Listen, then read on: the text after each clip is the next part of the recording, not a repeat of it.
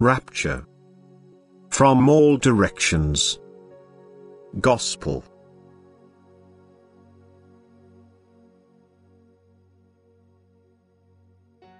I will fetch my own from all directions, from all countries on earth at the end of days. For wherever people dwell, my own are represented, who love me and their neighbor with all their heart, and due to this love recognize the true God, the Father of eternity, who is love, wisdom and strength in itself. And wherever people dwell, my own know that the time of the end has arrived, because anyone who lives in love is spiritually awake and therefore enlightened by me as to what is about to happen. My word can be heard everywhere, and it is offered to people from the kingdom of light, and they receive it according to their ability. They hear it as a spoken word in their heart, they receive it mentally, they hear it through mediation by my enlightened servants on earth.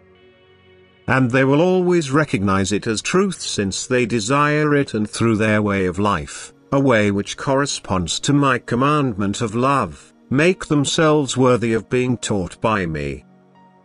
And thus the gospel is proclaimed throughout the world, as I promised, for I myself take care of my own, I myself provide them with that which is most needed and the most delectable that can be offered to them on earth.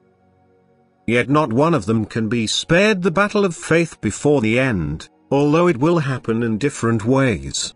They will have to profess me to those who are without faith. They may not hide their activity of love, if it is required of them. They will be subject to tribulations for the sake of their faith before the end arrives. And all those who are awakened will be able to work within their circle, for unbelievers everywhere will confront my own, and trying to pull them over to their side shall be the endeavor of those who received the truth from me, who became my own through love. And when hardship and tribulation appear to get intolerable, I will come myself and fetch my own into my kingdom. I will lift them in the flesh from this earth, which will require a complete transformation, and return them to the new earth again once the work of transformation has been accomplished. And people of all nations will praise my power and glory, for I will extend my hand to wherever people dwell to save those who are in utmost danger, and reward them for their steadfastness of faith and their faithfulness towards me.